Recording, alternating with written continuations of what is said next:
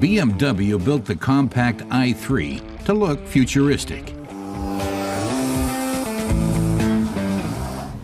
Hören Sie das? Did you hear that? Our car tester Matas Kura jokes. All we hear are the tires on the road and whatever is going on outside. The i3's electric engine is silent. The car does have an additional gasoline range extender engine, but for distances up to 120 kilometers, you don't need it.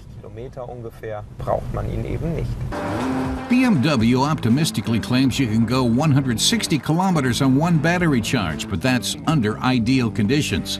The electric engine produces a maximum of 125 kilowatts and 250 newton meters of torque.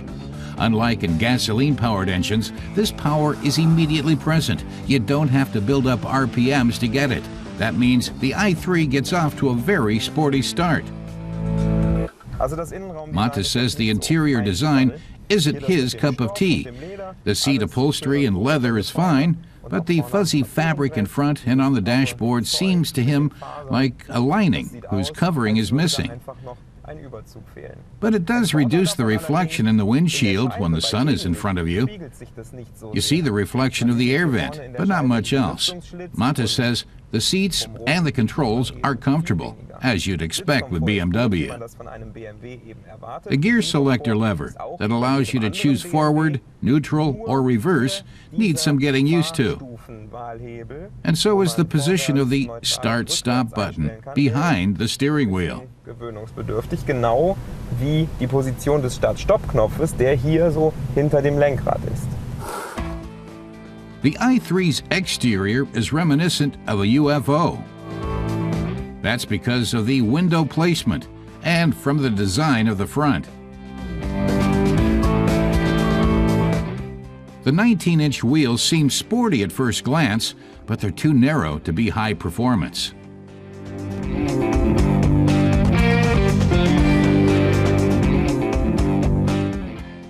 A hatch above the rear wheel covers the electrical hookups for normal and rapid recharging.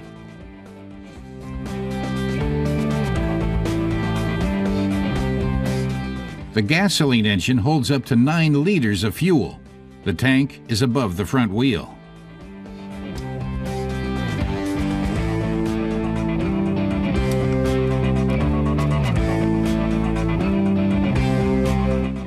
So far, our car tester Matas isn't that thrilled, but that could change, right? Matas says one interesting aspect of the car, one that takes some getting used to, is its one-pedal driving. Most of the time, you don't need to use the brakes at all because as soon as you take your foot off the gas, the car decelerates very quickly. The electric engine on the rear axle converts all the car's momentum into electrical energy, charging the battery.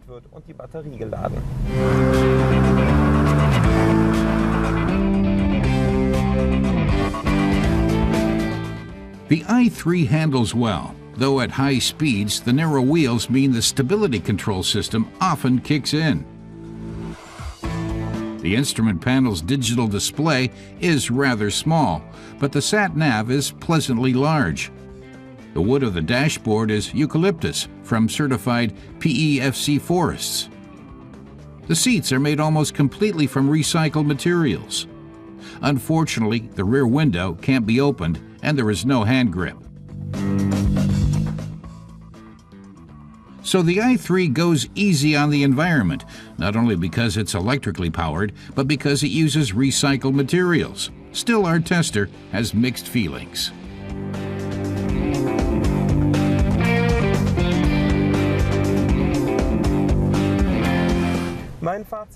The verdict from Matas, the concept is fascinating, but design is a matter of taste, and the i3 is not his cup of tea. That starts with the unfinished surfaces and continues with the exterior design. He also doesn't like the fact that you can't open the rear door unless the front door is open. And the side windows in the back seat can't be rolled down. Matas says this shouldn't be the case in a car of this price class. But then, the car's price is primarily the result of its advanced electrical engine technology. Bei einem Auto dieser Preisklasse sollte man das doch eigentlich erwarten, auch wenn hier der hohe Preis natürlich hauptsächlich aus der Antriebstechnologie resultiert.